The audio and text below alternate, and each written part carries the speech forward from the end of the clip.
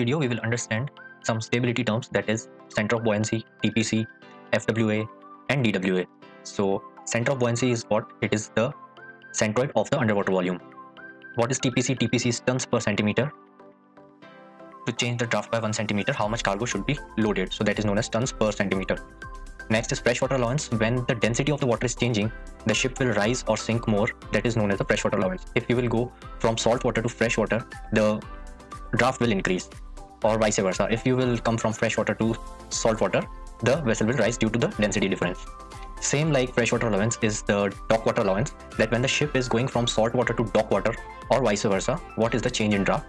That is known as the dock water allowance. So if you are new to the channel, please subscribe the channel to get the notification of the video as soon as I release it. So without wasting any more time, we will start. So what is center of buoyancy?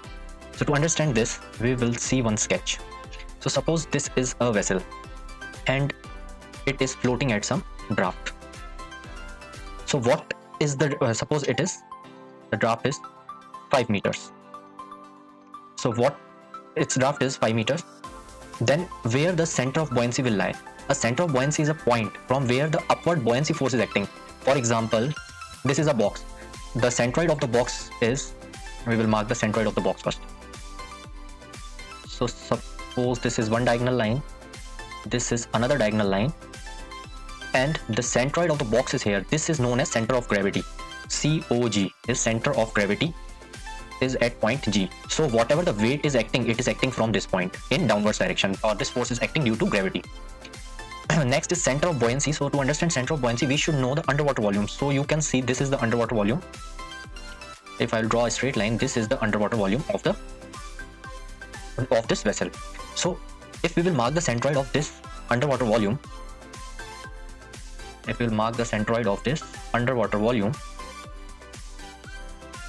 then this point where it is intersecting, this point is called B, or we can say this is center of buoyancy. This is point B, and from this point the upward force is acting, which we are saying B, that is the buoyancy force. So the centroid of the underwater volume is known as the center of buoyancy, and the upward force acting from that center of buoyancy is known as the buoyancy force. So this is buoyancy force. And what is this downward force? This is the weight of the vessel. So this is about center of buoyancy.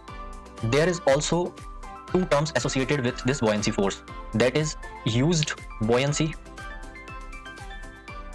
and other term is reserved buoyancy. So used buoyancy is what? Used buoyancy is what? Underwater volume into density, and reserved buoyancy is above water volume, means how much the ship is empty. So above water volume into density. So total buoyancy is equals to used buoyancy plus reserved buoyancy. So this is the total buoyancy. So this you should remember. Okay, moving forward to next concept. Next concept is TPC, that is tons per centimeter. So this is the amount of cargo in tons to be loaded or discharged to change the draft of the vessel by 1 centimeter. Okay, this is the definition of TPC, that's it. So we will draw one more sketch to explain TPC. What is TPC? So we will draw one sketch. So suppose this is a vessel. Okay. Now its draft is this. Now we need to load how much tons of cargo. This is cargo in tons. Okay. So how much cargo should be loaded to change the draft of this ship by 1 centimeter? So this is 1 centimeter. So this is known as TPC. So TPC. To derive this TPC, so you have this diagram. So in this diagram, we have loaded, suppose, weight W. Okay, we have loaded weight W, and the original draft of this ship was D, and the new draft is D1. Okay, and this distance or this change in draft is 1 centimeter. Okay. So initial displacement is W, then underwater volume is V, then W is equals to, displacement is equals to underwater volume into density, so volume into density. Now new displacement is how much? New displacement is W plus TPC is equals to V1, new volume is V1 for the draft D1 into density is same. So this is first equation and this is second equation. Okay, this is tons, so we are adding it into the displacement, new displacement. After that we will subtract equation 2 minus equation 1. So what you will get? Equation 2 is W plus TPC minus W is equals to V into density minus V1 into density minus V into density. So we get TPC from here, and what we got, that is V1 minus V into density. Now as we know, we can write volume is equals to area into draft, okay, because area remains the same. So TPC is equals to A into D1 minus A into D and density. So this will come A into D1 minus D. So A into A common D1 minus D into density. Now we are taking same area, we are taking area as same. First of all, this is a box shaped vessel, so we don't bother about area, it will remains the same, how much deep it will sink. But in a ship shaped vessel, we cannot take the same area, but here the change in draft is only 1 centimeter, so we can ignore the area. That's why we are taking the same area for calculating TPC. That's the reason. So area is same, because for such a small change, area will not change much. Area will not change much, so we can ignore it. Okay. So now TPC is equals to area. Now D1 minus D is how much? 1 centimeter. So how much it will be? 1 upon 100, because we need to change it in meters into density. So from here the formula will come TPC is equals to A by 100 into density. Okay. So this is the formula for TPC. So this you need to remember. This formula is very important. Okay, so we have derived TPC. So TPC is A by 100 into density. Now this is in meters. Okay. So moving forward to next concept. Next concept is fresh water allowance.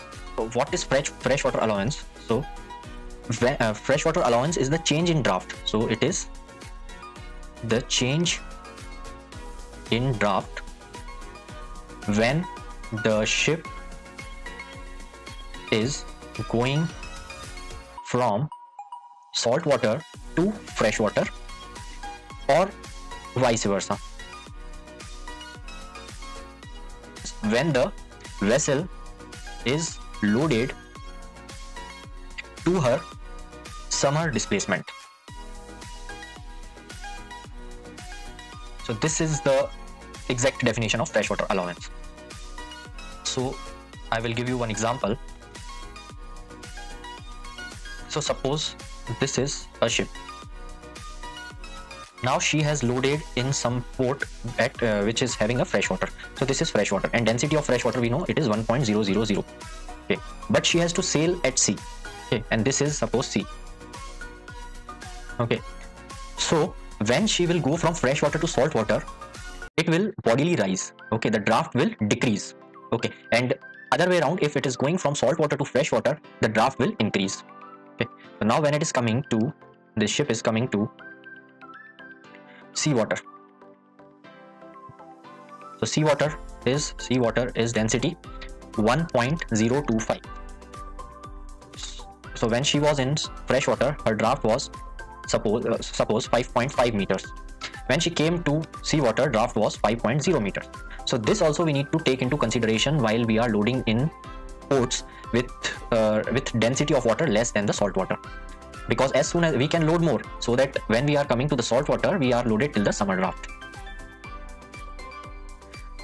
So in seawater, so displacement is equals to underwater volume into density. This is the basic formula. So for saltwater, density is how much? 1.025. So volume is how much? Underwater volume is equals to W upon density, which will be equals to W upon 1.025.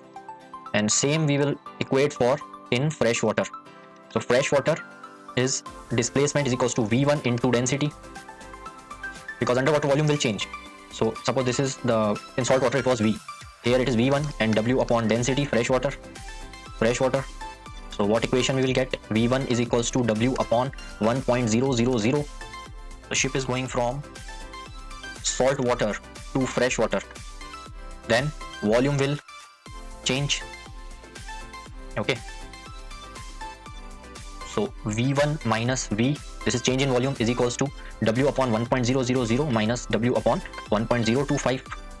So it will be W is common, displacement never changes, displacement remains same, 1 minus 1 upon 1.025. So this we can write is equals to W into 1.025 minus 1.000 divided by 1.025. So it will be equals to 1.025 minus 1 divided by 1.025, and it will be whole W. Now freshwater allowance is, this is change in volume, So area remains same into freshwater allowance. Freshwater allowance is what? Change in draft. So area will remain same, and change in draft is called freshwater allowance, will be equals to 0.025 divided by 1.025 into W. So freshwater allowance is equals to 0.025 W upon 1.025 into area. And freshwater allowance we can write 0.025 into W upon 1.025 into area by 100 in centimeters. This is in meters. So it will be equals to A by 100 into density is what? This thing is what? This thing is called TPC. So we can write 0.025 into W upon TPC in centimeter. So we can write this is W upon 40 TPC. If you will equate this, it will come 0.025. So if you will remove the decimal, it will come 1000. So 25 into 40 is 1000. So that's why it is 1 by 40. So what we are writing, this is 1 by 40 into W upon TPC in centimeters. So we can say freshwater allowance is equals to W upon 40 TPC in centimeters. So this formula also you need to remember. This is very important formula, freshwater allowance. Okay. Another term which we need to understand is the dock water allowance. So dock water allowance. So what is dock water allowance? Same like freshwater allowance, if the ship is going from salt water to dock water or vice versa, so that is known as the dock water allowance. Okay. So to derive the formula for dock water, we will draw one more sketch. Suppose this is the transverse portion of one ship. So salt water draft is this one. This is in salt water. And in dock water, the draft is this one. This is in dock water. So this change in draft is called dock water allowance. Okay. So in dock water allowance, so again we will derive. So W is equals to underwater volume into density. This is for salt water. Same W will remain same, and V1 is for dock water and density of dock water. So change in volume is what? Change in volume is equals to V1 minus V, which will be equals to W upon density in dock water minus W upon density in salt water. So change in volume is area into dock water allowance is equals to density of seawater minus density of dock water into W upon density of dock water into density of seawater. Okay, so dock water allowance is equals to density of salt water minus density of dock water into W upon density of dock water into density of salt water into A. This everything is in meters for now. Moving forward, so dock water allowance will be equals to density of salt water minus density of dock water divided by density of dock water into density of salt water. and this we write separately, W upon A. This is in meter system, and then dock water allowance will be equals to density of salt water minus density of dock water divided by density of dock water, okay, into W upon A into density of salt water. This is still in meters. Again, dock water allowance will be equals to density of salt water minus density of dock water divided by density of dock water multiplied by W upon A into 1.025. This is density of salt water we are replacing here, and we are dividing it by 100 to change it in centimeters. So it will be density of salt water minus density of dock water divided by density of dock water. This will remain same, and this term we can write W upon TPC. A by 100 into density is TPC. So this is in centimeters. Now fresh water allowance is what? We know fresh water allowance is equals to W upon 40 TPC. This we just now seen. So W upon TPC can be replaced as 40 into FWA. Okay, we transferred 40 here. So we will replace this in this equation. So it will come, dock water allowance will be equals to density of salt water minus density of dock water divided by density of dock water. Okay, multiply 40 into FWA. This is in centimeters. So dock water allowance will be equals to 40 into FWA, that is fresh water allowance, density of salt water minus density of dock water divided by density of dock water in centimeters. So we will finally conclude this formula that dock water allowance is 40 FWA, density of salt water minus density of dock water divided by density of dock water in centimeters. So this is the formula for dock water allowance. This is dock water allowance. So I hope these concepts are clear. In further videos, we will solve questions related to freshwater allowance, dock water allowance, center of buoyancy, TPC. So these are very useful terms to be used in stability. That's all for this lecture. Please like, subscribe, and share the video. Thank you very much for watching. Stay tuned.